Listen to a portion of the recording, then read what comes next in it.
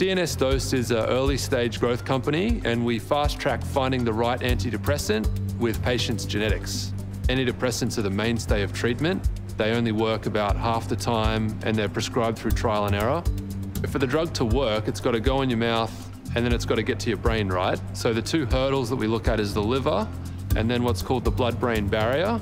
What we do is we look at liver genetics and brain genetics. Taking that liver and blood-brain barrier genetic information, we really can understand what dose does an individual need for the drug to get into their brain. We boil this down into a one-page report, which provides guidance to the doctor and the patient about the medications that the science suggests should be used and what dose that should occur at.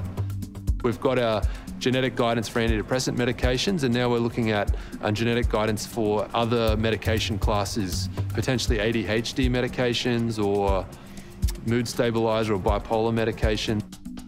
I think the Texas Medical Center is a great test bed for developing and piloting a new technology.